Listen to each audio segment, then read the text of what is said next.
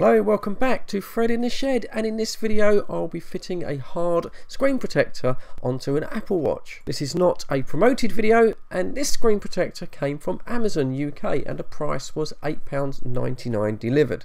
And of course I will leave a link to Amazon in the description.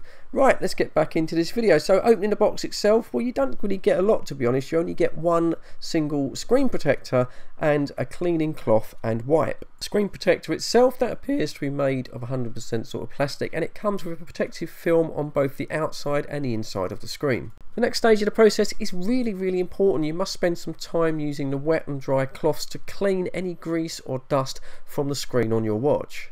Once the cleaning is complete, then you're ready to apply the cover itself, and I'm really pleased to say that there is no adhesive on this cover at all, so you don't have to worry about getting out any bubbles that are trapped under the screen. And now you can go ahead and remove that inside protective cover. Make sure that you don't touch the inside of the screen with your finger, because you will leave an imprint. Putting the cover on the watch is very easy, but just make sure you start with the crown side first, and as you push it on, you'll find that it goes on with a very reassuring snap. At this stage, it's just a good idea to have a look around the watch to make sure the cover is all central, and then when you're happy with that, you can then go ahead and remove the final piece of protective film that's on the front of the screen. And that's it. Congratulations, you're done. Your watch is now protected.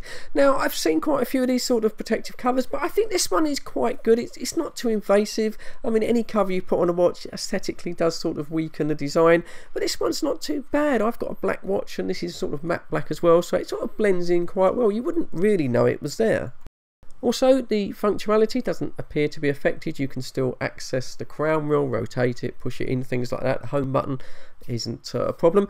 And this touchscreen itself, yeah, it seems absolutely fine. Taps, double taps sort of seem to work. It seems to be sort of quite responsive, so I haven't noticed any sort of lag in performance. Oh yeah, I think that's about it. That's all I can say. I hope this video has helped you. It might help you decide on the cover for your own watch. If it has, please give me the thumbs up. I do appreciate that, and maybe consider a sub. But as for now, I'd like to say cheers, thanks for your viewing time, stay safe, and I'll catch you all on the next one.